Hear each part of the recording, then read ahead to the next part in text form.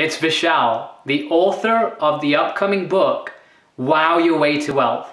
And I recently just returned from my 13-day road trip around Europe, where I traveled across 9 countries, covered 2,742 miles. Wow, that's precise. And you can tell from my tan that I had a great time. But that wasn't the point of this video, to tell you about my road trip. It was actually to share with you one of the most powerful discoveries that I had on that road trip.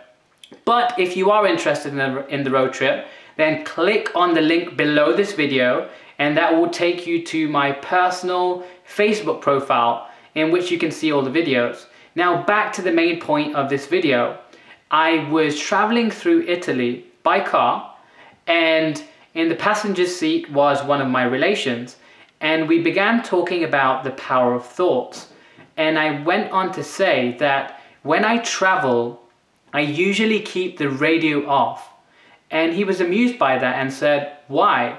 I said, "I keep the radio off so that I create some space for myself to consciously think and create." And he said, "Consciously think and create what?" I said, "My thoughts."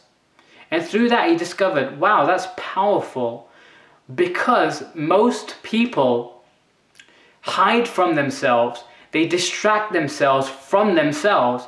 By that I mean, when they're driving, they have the radio on. If they're at home, they're on their laptop, their computer, their iPad, the TV. And anytime they're doing such things and doing them all of the time, they're not giving themselves room and space to think. And some of the greatest leaders on this planet take time out every single day to consciously think and create their thoughts. And I'll give you one example. Richard Branson is the creator and founder of Virgin. All things Virgin, you think Richard Branson, that's his brand. Now, he spends 15 to 20 minutes at a minimum, maybe sometimes less, maybe sometimes more, thinking about what he wants to create in the world. What does he want for his business? What sort of an impact does he want to have in the world? And he'll have a hammock on his island, which is specifically tailored for him, so that he can spend time thinking.